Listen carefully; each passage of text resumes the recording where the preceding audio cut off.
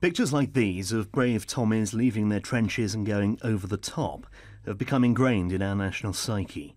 So too have the terrible statistics associated with them, the tens of thousands killed in just hours in some battles, the millions to die during the whole conflict. But as the centenary approaches and all veterans of the First World War have died, individuals have become lost in our collective revulsion at such loss of life. But the individual stories of the Great War are about to be reclaimed. This is the National Archive at Kew in South London. Inside, box after box, shelf after shelf, containing war diary records from the 1418 conflict. There are 1.5 million individual pages here. Now a fifth of them have been digitised and put onto the internet. National Archives curator and Royal Navy Falklands veteran William Spencer explains their significance. In Field Service Regulations of 1909, so pre-First World War, the British Army laid down that all units going on operations should keep a day-to-day count of activities of that unit.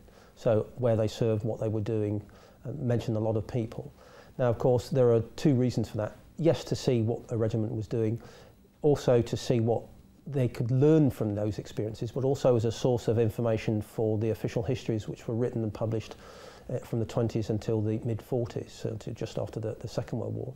The records really are fascinating, and it's a privilege to be able to hold them and just look through what was written down on a day-by-day basis. This belongs to 12th Lancers, and it's August 1914. 16th of August, the regiment left Norwich to the front. It's all written in a very matter-of-fact way. The 23rd of August, near Holchin in France, Major Bailey shot himself in the leg by accident. Just the events that happened on each day as they happened, and then we move on as the fighting gets worse and worse. All day to the north in the vicinity of Mons, a great big battle was raging. Then the casualty figures. Killed 1 man, wounded Lieutenant Nicholson, and 3 men, and so it goes on, and the numbers keep increasing. War diaries are not exclusive to the First World War. They're still produced today. The British Army are still creating unit records, unit war diaries on operations. They did in the Second World War, they did in Korea, they did in the Falklands, they did in Northern Ireland, they're doing in Afghanistan, and they did in Iraq. So when we've eventually digitised the whole thing, you will be able to look, say 100 years down the line, at the diaries, the unit war diaries for the British Army's participation in the Third Afghan War and what's been going on in Afghanistan for the last decade.